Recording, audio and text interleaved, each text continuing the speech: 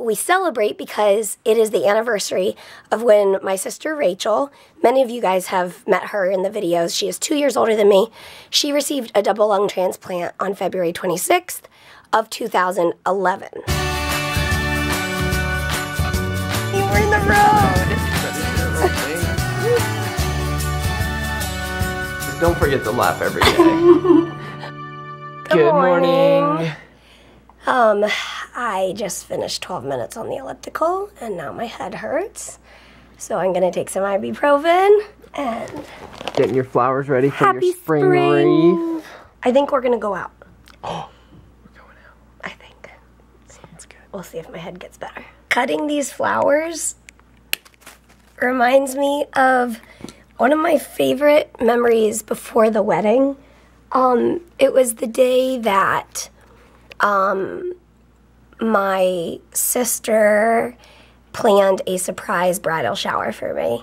And my mom was occupying me after church while everybody was going to my friend's house to surprise me. And my mom and I were using my silk roses for the wedding, and we were clipping them all and making bouquets and stuff like that. So doing this reminds me of that fun day. Well, until I get the wreath made, I've got the flowers cut and ready and in this milk jug thing. We are getting ready to go out. Yeah, so I was doing the getting ready to go out dance. Yeah. You ready to go out? I take that as a yes. All right, let's do it. Pound it. You guys, the snow is like totally gone. What in the world? Oh wait, no, it's not totally gone. Hold on. We still have some snow. Right there. There's still some snow on the ground. Wow, it's warm out. This is crazy. We've been loving this CD.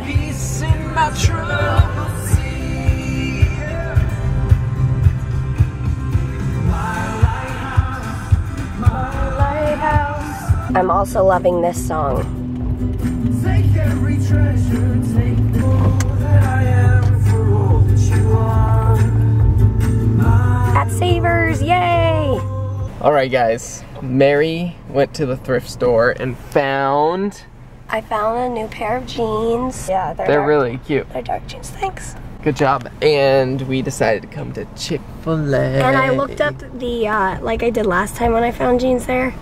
These are worth $198 and I got them for $3.50. So boom. Check out that savings. Anyways, we're about to get our Chick-fil-A right up there. We have a gift card and we are going to eat. This was funny. I was in the thrift store and Peter texted and said, "How's it going?" And I was like, "Good." And then I said, I think I want Chick-fil-A, and he, at the same time that I sent that, I got a text from him that said, "I'm thinking about getting Chick-fil-A." So... great minds think alike. Yeah. And we both knew we had a gift card, so it was kind of like on our minds anyway. And I'm feeling a little exhausted, but my head is better. My voice is like really hoarse and weak right now, so I was just telling Peter like, talking is stressing me out, so I'm gonna stop talking and eat. Mary got the grilled nuggets. Check that out. Oh, did they give me a fork? Oh, good. Last time I got the regular nuggets because I wanted some extra calories, but really all along I wanted the grilled nuggets. And the grilled nuggets are actually a little more expensive, so that was another reason, but this time I went all out and spent the extra 20 cents or whatever it is. Good job. So, alright, we're gonna eat now. Bye! We're in Target. Guys, check it out. They have this deal where you get a $5 gift card when you spend $20. So we're just going to stock up on our Sensodyne toothpaste. So we're just getting 2 of those. And then I think we need to spend like $1 more. This one is cheaper per pound, ounce, whatever. How is that possible? You would think that the value pack that comes with 2 things is cheaper, would but be a better value? It turns out... 18. So maybe... Whoa. We're not sure what's going on here, guys. We gotta figure this out. All right, I think these are cheaper. Update on the value pack versus... Look, it says twin value pack. And the regular one, and the regular one's cheaper. Get that. And here's like a CF shopping tip / everyone shopping tip. Most stores now have these wipes whenever you come in to wipe your cart, and I accidentally pulled out 5. So that's the tip, to get as many as possible. I'm just kidding. But wipe down the cart, because number 1, it's greasy. Number 2, it's dirty. We enjoyed you for the season, and now it is time for you to go away. Let springtime come. Yeah. Hi, Ollie boy. Did you have a good day? Go, Mary. Go, Mary. The breathing of the not happening much. Yeah. Her oxygen was just down low, but... Yeah. Easier this... Well, harder to breathe, but easier because I don't have a headache. But, yeah. Than when? Earlier. Good job, hon. So February 26th in our family is a day of celebration. And we celebrate because it is the anniversary of when my sister Rachel, many of you guys have met her in the videos, she is 2 years older than me, she received a double lung transplant on February 26th of 2011. So this is 5 years. And in the moment, well, it feels like yesterday, but then again, it feels like forever ago. It does feel like forever ago. But we realized, I don't think we've ever told you guys the story of that day. Yeah, so we were just a couple months into marriage, living in Boston, and we were babysitting the boys of the family that we rented the bottom half of the house. Yeah, so the boys upstairs were babysitting while their parents were out. And I was wearing my yellow penguin onesie, you know, that zip-up one I have. And so it didn't have pockets. Now, when you're on the transplant list, you... I'm sure different centers do it different ways, but in the center Rachel was transplanted at, you keep your cell phone on you at all times. And if they can't reach that cell phone, they call the next cell phone in line, which in our case was like her husband and then our parents. And anyway, so we all had our cell phones on at all times with us on, ringer on, ready for the call, whenever that was. And I had my bag packed, ready to fly at any moment. And I don't know why we thought I was only going. Well, because I was I was in school, I was working, like I had full-time responsibilities that we just figured whenever Rachel got the call, Mary would fly back to Maryland and be with her family, and you would join, and I would join at some point, but I had obligations I had to attend to. Anyways, it was a Friday night, and Mary's wearing her pajamas, and she doesn't have a pocket for her phone, and I remember distinctly her saying, "Grab my phone," because we were going upstairs to put the boys to bed.